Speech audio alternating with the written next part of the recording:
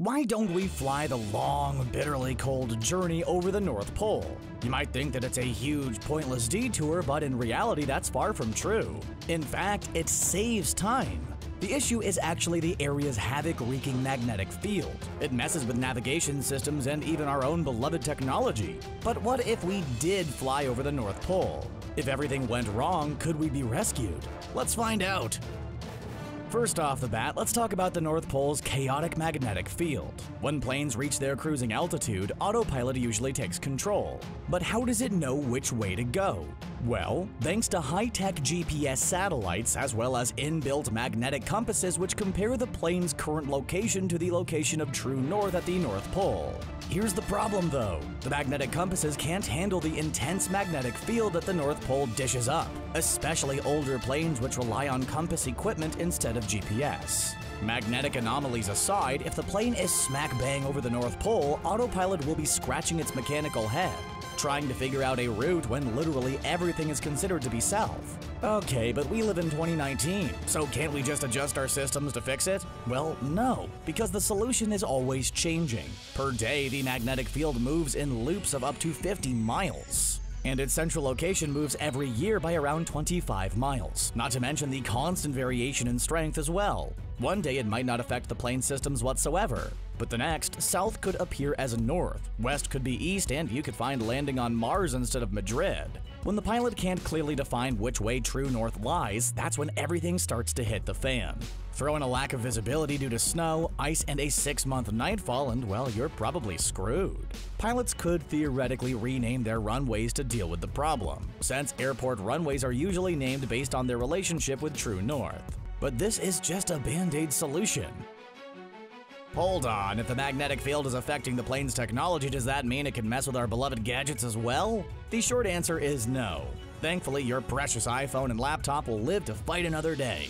Engineers routinely test basic electronics and magnetic fields up to 2 million microteslas. In the Arctic, we're only slapped with about 65 microteslas of energy. By comparison, a powerful fridge magnet has about 1,000. So 65 might not seem like a lot, but considering that Earth's magnetic field at the equator is only around 25, it's still almost 3 times more powerful than what we're used to. Granted, your phone's GPS might play up a little, but you should have it in airplane mode anyway, right?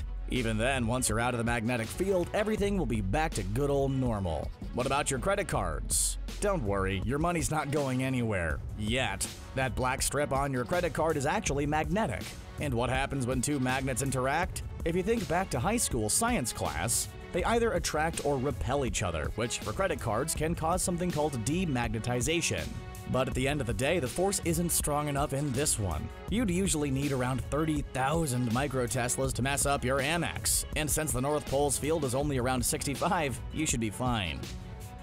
Let's say hypothetically that flights could routinely fly over Santa's neighborhood. How would it affect our flight paths? If you think it means you'd be late to dinner in Dubai, sorry folks, try again. On a 2D map, the quickest way from Los Angeles to Doha on Qatar, Flight 739 is a straight line. Duh. That would cut through northern Africa and over the Pacific Ocean. But sorry flat earthers, since the Earth is round, that 2D map becomes irrelevant.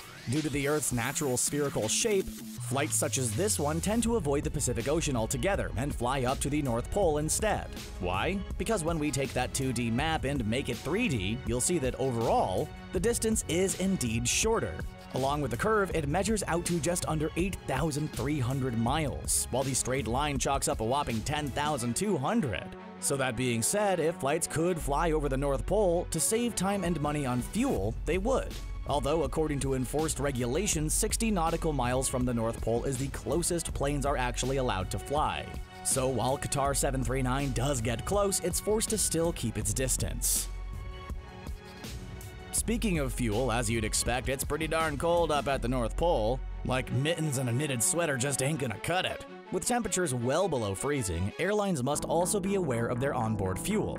In the USA, Jet A is the most common type of aviation fuel, and that freezes at -40 degrees Fahrenheit and -40 Celsius. The colder the air around the fuel, the faster it'll freeze, and in the sky, the higher the altitude, the colder the temperature. For that reason, if you're flying over the Arctic, pilots need to drop the altitude, which adds extra time to the journey, although still far less time than tracking all the way across the Pacific. Even if airlines standardized technology to overcome all the issues we've been talking about, pilots wouldn't even know what to do with it. As it stands, the majority of crews aren't actually trained to handle the unique North Pole environment if things were to go wrong. What if an engine malfunctioned and they had to make an emergency landing? Think about it. They're so far from civilization with almost zero resources in the area, so there's no way a rescue squad would arrive anytime soon. And just a few minutes out in the open air could bring on hypothermia.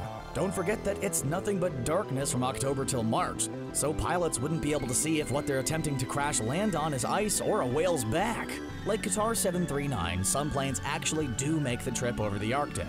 But they're specially built and are forced to follow strict instructions, like carrying extra gear, including cold weather suits for the crew, highly specialized communication equipment, and recovery plans for stranded passengers. With all these factors coming together, it's no wonder that airlines avoid the North Pole like the plague. The North Pole isn't the only place we aren't allowed to fly over either. The South Pole for similar reasons, Tibet due to the jagged mountain ranges, Area 51, and believe it or not, Walt Disney World aren't allowed to feature in any flight paths. That's all for why planes don't fly over the North Pole. If it was up to you, would you fly over it? Let us know in the comments. Make sure to like this video, subscribe to The Richest, and join our notification squad. Thanks for watching, and we'll see you next time.